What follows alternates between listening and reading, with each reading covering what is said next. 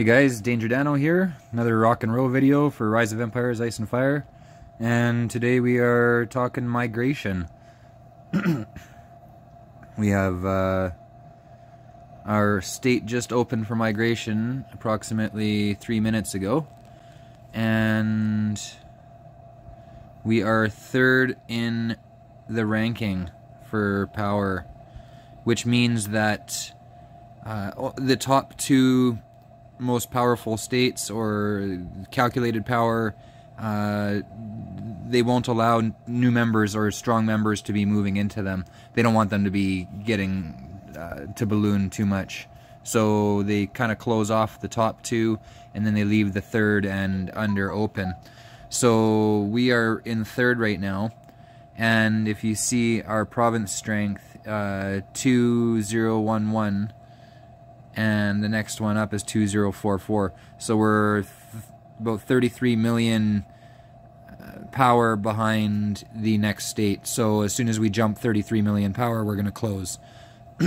So what we've organized is, because these refresh every 10 minutes, we have approximately a 10-minute window before this number gets recalculated.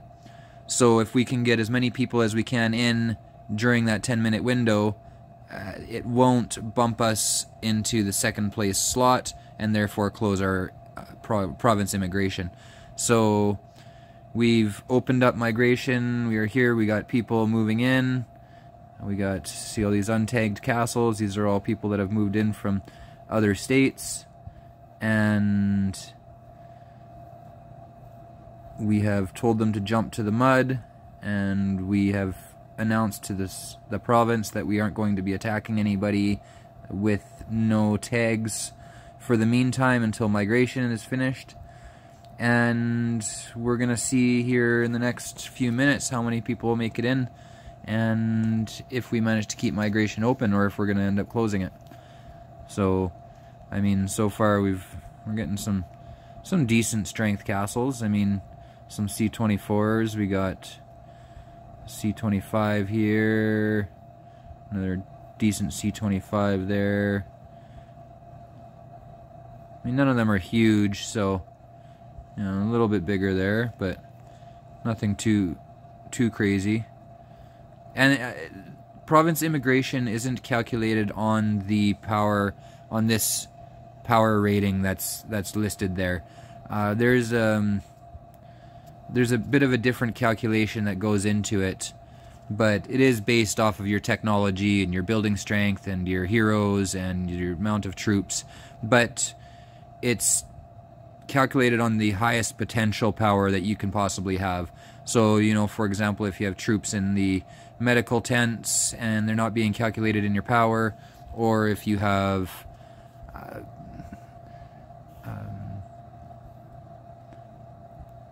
if you've killed off troops, you know, so for example, if you had 1 million troops and maybe half of them have died, so now you only have 500,000 left, then it's still going to calculate you based on the power that you had when you had 1 million troops.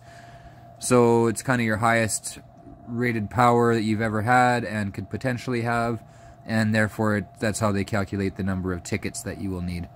So it's pretty interesting, you know. Once it opens up, we get a bunch of people moving in. We've been mailing people. I mean, I've been mailing people. Everybody's been mailing people from other states, trying to organize this 10-minute window that we were trying to organize. So we're going to see if it was successful. We got 3 minutes left,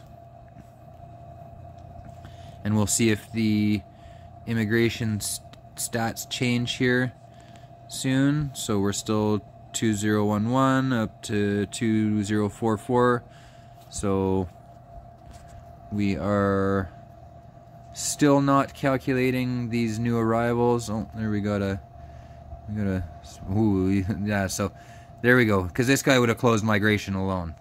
192,000 power, or million power. If this guy jumped before everybody else jumped, if he jumped in the first 10 minutes, migration for us would have closed, most likely, I'm assuming, but he's so powerful that it's most likely going to close, and then therefore we're going to be stuck, and nobody else like these other castles would have been able to migrate in. So it's good to kind of organize it right at that opening of migration, get everybody in that they can. Anybody that misses this 10-minute window is probably going to miss it for good, and we're probably never going to open up again until after the next season. So, and speaking of seasons, we just finished up the Reign of Chaos Season 2, and we took our 3rd place rewards.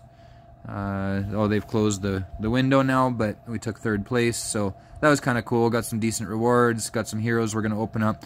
That was another thing too, even to the point where our rewards have heroes in them. And here we come, another one. Our rewards have... Oh, Elon Musk. Oh, right on. Welcome, Elon. We've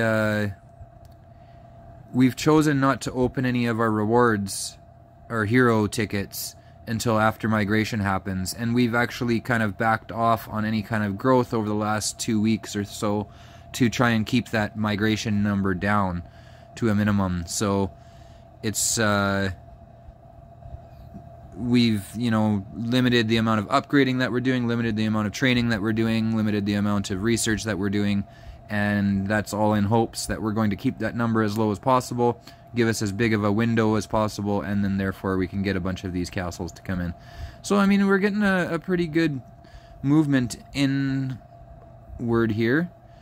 I don't know if we have anybody leaving. You know, I would assume that we might have some people leaving, but we won't really know until after.